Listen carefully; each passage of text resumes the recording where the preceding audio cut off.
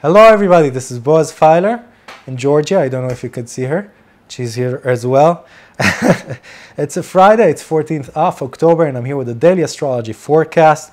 So today, if you are in Europe, you'll be waking up to a moon in Pisces, trining Venus, which is a beautiful way to wake up. It could be a great morning, you could have a great breakfast, enjoy the lushness of life and your connectedness to the world, to your body, and to everything sensual and beautiful and aesthetic.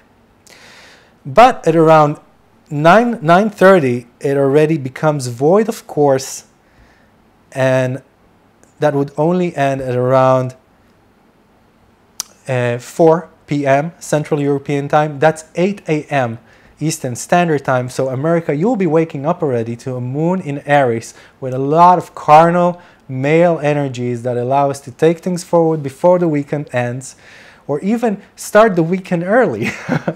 Whichever way you take it, you're going to have a lot of energy and enthusiasm to do it.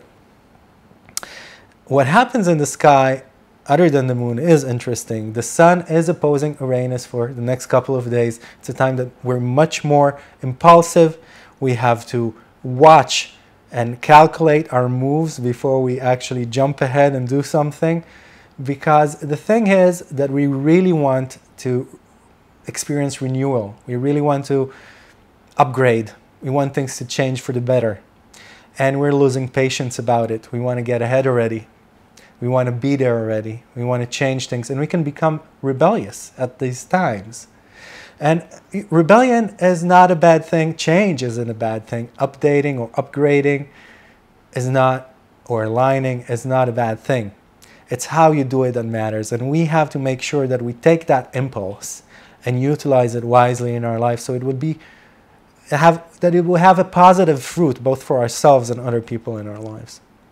Mars is sextiling and trining the nodes. It's a beautiful time that we get extra help from our lower chakras to actually deal with this world, if we have to defend ourselves regarding any